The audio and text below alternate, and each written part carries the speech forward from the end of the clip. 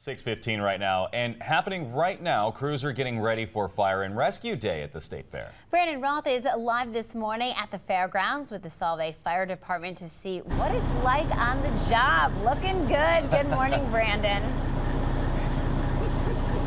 Good morning, guys. That's right, Lisa. Fire and Rescue Day, so I figured why not join one of the best fire departments we have here in Central New York, the Solvay Fire Department. They provide the fire protection and emergency services here at the fair every year. We got Chief Tom Spaeth here. Chief, thanks for joining us this morning. Thank you. And Fire and Rescue Day, we have fire departments, emergency responders from all over the state coming here today.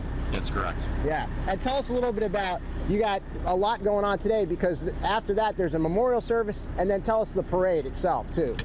The parade will be probably the biggest the fair has. There'll be fire departments from all over New York State participating in that. Yeah, and that's at 6 o'clock, and you guys have been providing the fire protection here for since the fair's been around. Since the fair's been around, we've always had people manning the station here 24 hours a day, the entire run of the fair. And we should say you guys are all volunteers. That's correct. And so it's a lot of commitment, but it's an important part of the community here. Absolutely.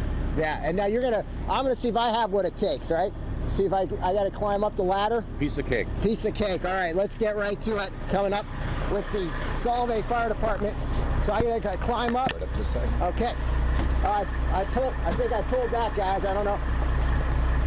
Now coming up, I go over here. All right. Okay. This could take a while. All right, so coming up, we're gonna have a real special challenge, guys, from the Solvay Fire Department. That's coming up at 6:30.